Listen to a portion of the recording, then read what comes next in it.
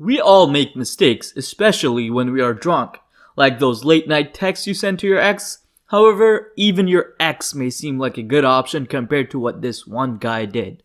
His decision shook the world economy and caused his bosses to lose $10 million in a single night.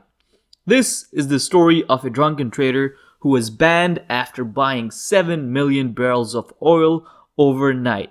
On June of 2009, a broker named Stephen Perkins was called at 7:45 a.m.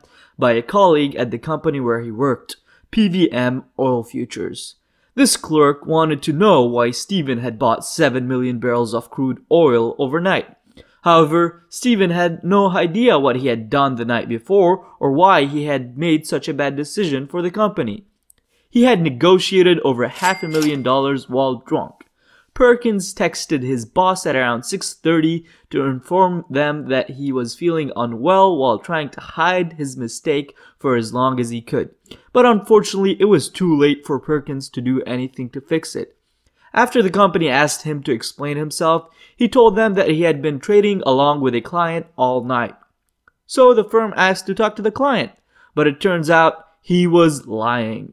His actual clients had been a pitcher of cold beer and possibly a few bottles of wine.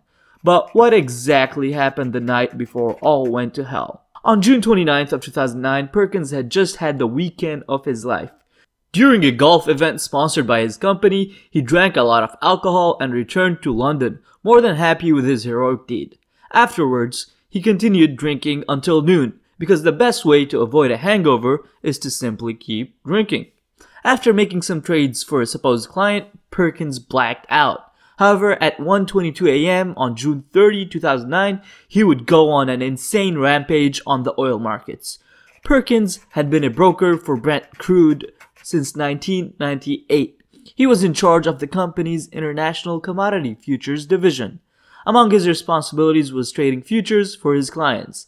Now, I'm not going to explain to you what futures are since that's such a big topic, but it's basically a promise to buy stuff at a certain price in the future. Get it? Futures.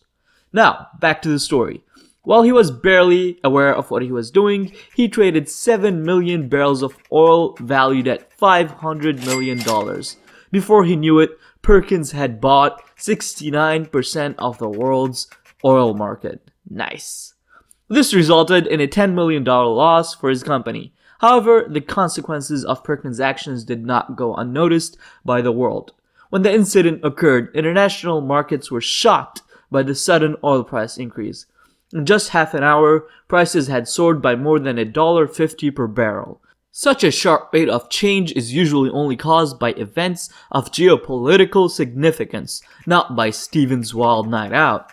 This story is also a test of how vulnerable our system is. After all, if a drunk guy with a laptop can cause so much trouble, no one can guarantee that something similar will never happen again. He was then fined 72,000 British pounds by the Financial Services Authority. Although the fine was going to be doubled, the FSA reduced it to avoid causing the trader financial hardship.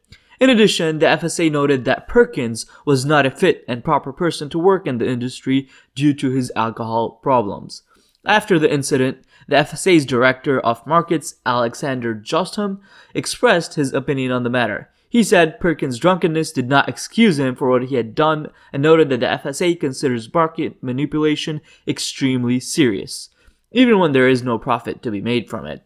Meanwhile, the U.S. Commodity Futures Trading Commission proposed placing position limits for the futures and gas markets to curb excessive speculation. As a result, Perkins ended up being suspended in July 2009 and joined an alcohol rehabilitation program.